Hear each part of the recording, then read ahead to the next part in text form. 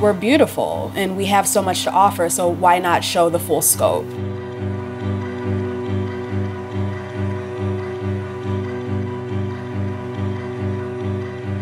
My name is Jade Purple Brown. I'm a visual artist living in New York. I use graphic design, illustration, and art direction to create content for fashion and beauty-based brands.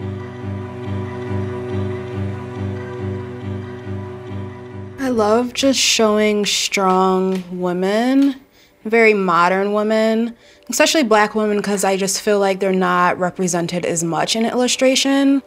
And I feel like that's what a lot of people want to see. They want to be able to see themselves within the illustration.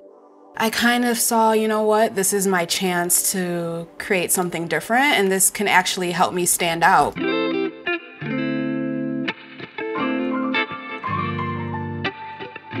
Representation in business is just so important because you can't be what you can't see. I didn't know anybody who did graphic design or illustration, and I stumbled upon it much later in life because of that. And I always kind of wonder what my life could have been if I would have saw somebody in that role earlier on. Starting out, it was just really hard.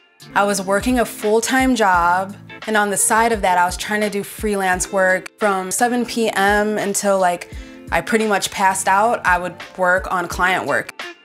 I had such a really great full-time job, but I just wasn't living my dream. I wasn't happy going into work every morning, so I just knew something had to change. I want to make myself feel good. I want other people to feel good, and I just want to keep inspiring other people along the way.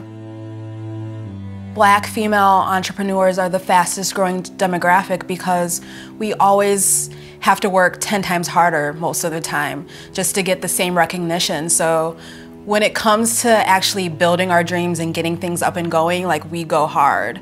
And we have a plan, and we're not stopping until we get what we want. Hey, this is Jade. I can't get to the phone right now, but if you leave me a message, I'll get back to you as soon as I can. You've always had that special spark, and I really admire how you've been able to express yourself and your visions through your work, and always been able to stay true to yourself and your beliefs.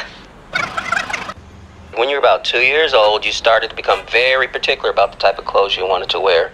You didn't want to wear anything plain Jane. And one of the things that I just always loved and admired about you, you knew what you wanted.